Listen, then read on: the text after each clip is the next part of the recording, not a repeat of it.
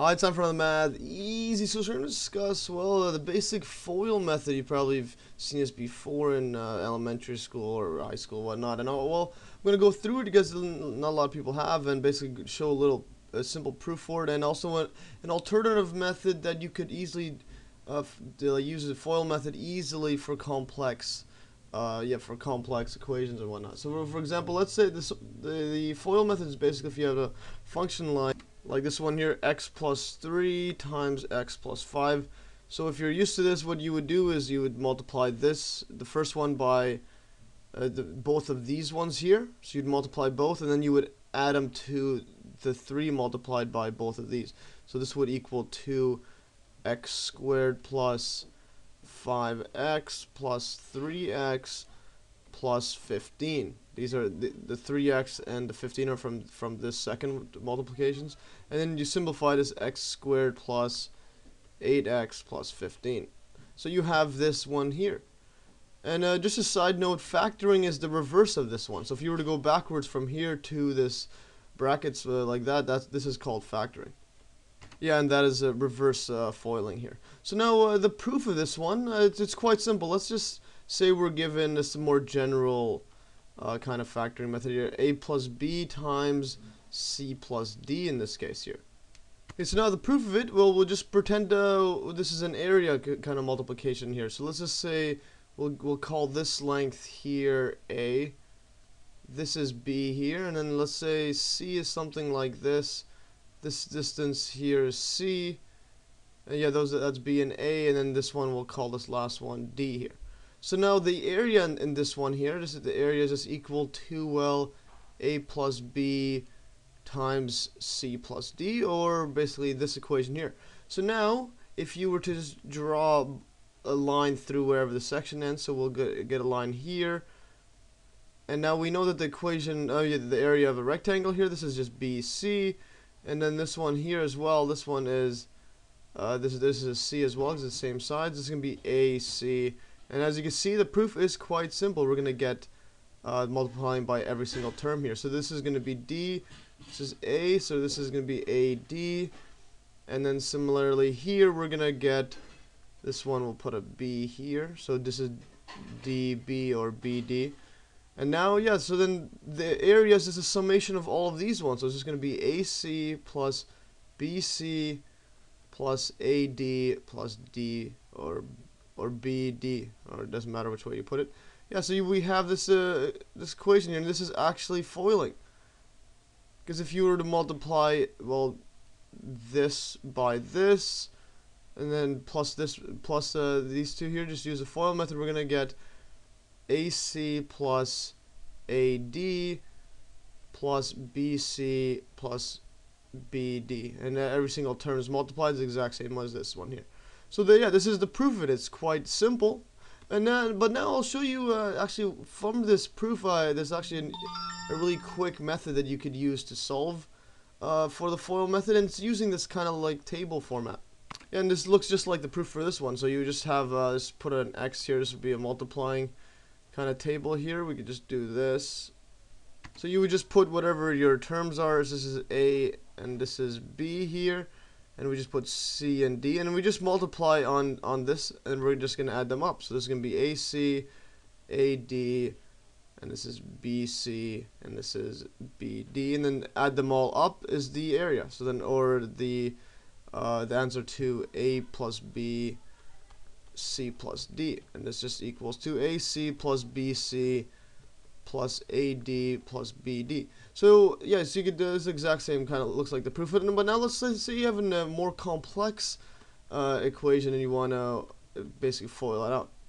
Okay, so now we have a pretty complex equation here. This one, ax squared plus bx plus c, and all this stuff here. And you could FOIL it out, but that's it's a bit hard, and like it's hard to visualize it. But now let's just write it down like this little easy table proofs here. So we just put an x here. Okay, so we just put in whatever our terms are. In this case, it can be ax squared plus bx plus c. Doesn't matter which side you put which. Just put the thing down here, and then just put this here. And then we're going to get dx cubed, ex squared, fx, and g. And now we could easily expand this out, just multiply this by this. This is going to be ADX5. This is going to be AEX4, AFX3, AGX squared. Keep going here. Yes, and if you keep doing for all of them, I just skip those. Then this one's going to be CEX squared, CFX, and then CG. And now you just add up the ones that have the like x's in this case here. So and you can see they're all diagonals here. So you just add up the diagonals. Every diagonal is the same because remember it's decreasing the powers here. So you're gonna have a diagonal here, and these ones add up, and these add up. So as you can see, this is just gonna be ADX5 plus, this is gonna be AE plus BDX4,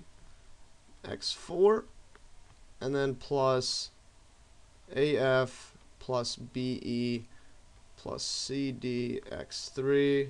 So you're just adding up the diagonals, and then plus AGX, plus BF, plus BF plus BC times X squared, and then plus BG plus CFX, and then plus CG.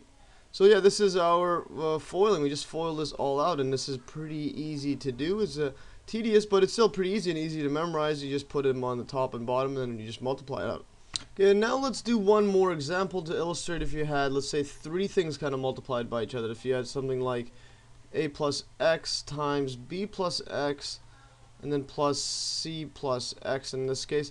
Here what you could do is basically just do FOIL method for this one here, and then FOIL method for whatever this is times by this one here.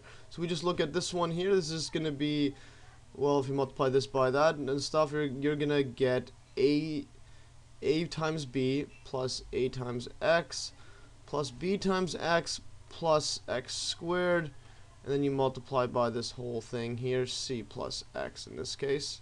And if I just add up these like terms here, we're going to get A plus B here. Now we could just do that method we have above here, like this one, because it's much quicker than you could actually just multiply by each one inside, or you could just use that method I showed. And so if we just put it something like this, AB, and then this is going to be A plus B, and this is, X here. We should put the exact same thing as we did above here, and then we just multiply this out. It's going to be ABC, ABX, and this one, the C's can go inside, so we'll just go with AC plus BC times X, and then this X is going to multiply in the outer one, A plus B X squared, and this is going to be CX squared, and this one right here, this is going to be an X cubed here.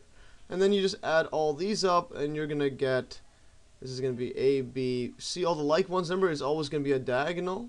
It's always going to be a diagonal here, so you just add these up again.